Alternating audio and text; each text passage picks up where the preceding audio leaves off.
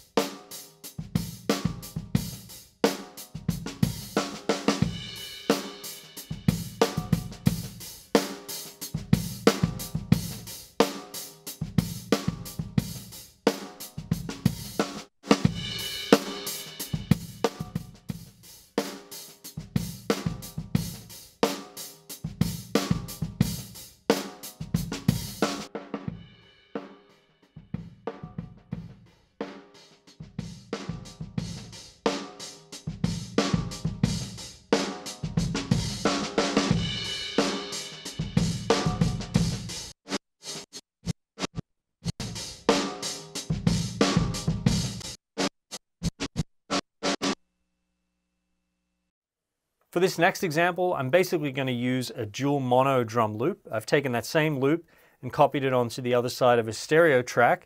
And I'm going to incorporate the Earthquaker Devices Pyramids Flanger. This is another fantastic sounding pedal that sounds great on guitars and basses, but also yields some really interesting results on drums, which you're going to hear right now. So give me a second, I'll patch it up, and let's check it out. So I'm back, I have this all plugged in and patched up, ready to go. One other thing that I would like to point out is that with the Reamp X-Amp, this particular box has two outputs. It has an direct out A and then an isolated out B, which allows you, if you're using this in a reamp situation, allows you to go out to two different guitar amplifiers. Here I'm actually taking both of those outputs and I'm running them into the stereo inputs of the Pyramids. And then the flanger's going to add a really nice dimension to our sound and really kind of spread it across the stereo field. I'm also going to demonstrate the effect of the phase invert button on the Reamp X-Amp. Typically that button would be employed as like a problem solver in a recording situation. If you were reamping and using two amps at the same time, maybe one amp is wired out of phase from the other one, you can use that to flip the polarity on the isolated out B so that you have both your signals in phase and you don't have any problems with cancellation, right?